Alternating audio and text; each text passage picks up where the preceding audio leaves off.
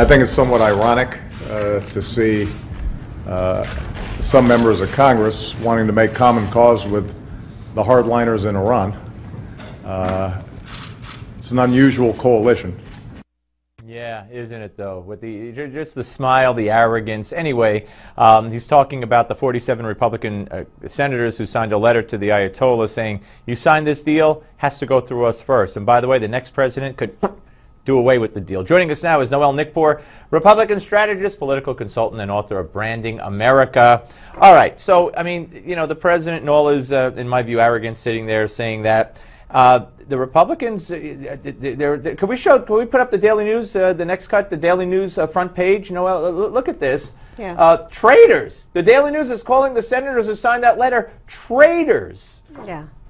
Well, I mean, it's pot calling the kettle black. Look what Obama has done, his, overreach of authority there, and he's been bypassing Congress. And basically, Congress is standing up. Senators are standing up, and they're basically saying, we're not going to accept this anymore. This is ridiculous. You have two parts. You have the Senate, you have the Congress. You can't keep on ruling this way over and over like they don't even exist. Yeah. So you know what, President Obama, these are the consequences.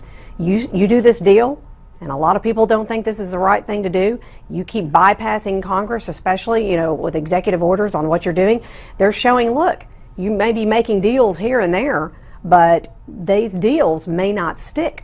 Absolutely, and in this particular instance, the president is planning on going around the Senate, who usually has to confirm a treaty. Yeah. And now, but what's very interesting is I hold in my hand a Washington Post editorial from April 5th, 2007, when Nancy Pelosi went to Syria to meet with Assad. George W. Bush said, "Don't go." Bush had cut off all ties with Syria at the time.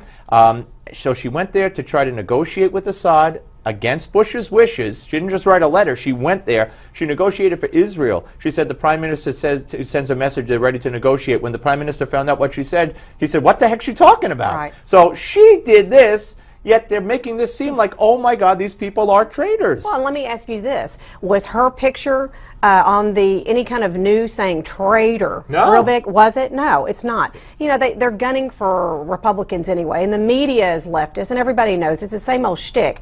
But I commend. I'm glad you said shtick. Shtick. I don't know what you were going to say. You never know about us crazy Republicans, Especially from Arkansas, yes. That's true. And Tom Cotton, by the way. He's great. Congressman. And he wrote the letter. Yeah, he wrote the letter. He did the letter, and I really think that it's about time that somebody had a backbone to stand up against what Obama is doing, which a lot of people view as reckless with foreign relations. And Cotton was a congressman and ran for Senate in November and won. And you're close with him. You know him. I did some fundraisers. Military veteran, Yeah. and just I think he's got a great future ahead of him. If anyone was educated to write the letter, it would be someone like Tom Cotton. He served in the U.S. military. He fought for our country. He understands. Obama's never fought for our country. I'm not saying that he's not a patriot. I'm just saying that who better understands the negativity of this deal better than Senator Cotton? Yeah. All right. Hillary, of course, spoke today. The Washington Post, I think it was, had a piece about how the Democrats are not so fired up about Hillary. So I think even notwithstanding the emails, before the whole thing came out, do you think we're going to see a chat? I mean, O'Malley's probably going to run. Do you think that Elizabeth Warren gets into this race at all? I think now more than ever, especially with this is another, you already had Benghazi, and now you've got the private emails, and Hillary Clinton is an attorney. She should know better. I mean, even though she's the saying, smartest woman in the world. Yeah, she's very smart. If you ask her, Yes. know. But what I'm saying is right now there are a lot of chinks in her armor. So this makes O'Malley look better. This makes Warren, and MoveOn.org would do nothing. Yeah. They would turn somersaults to if get they Elizabeth Warren. get her. Absolutely. All right, Noelle, thank you. Good You're to see welcome. you as always. And folks, we will be back. You know what's next. It's this time of the hour. It's Gimme 5. You are going to love this one, I promise you, right here on the Steve Malzberg Show.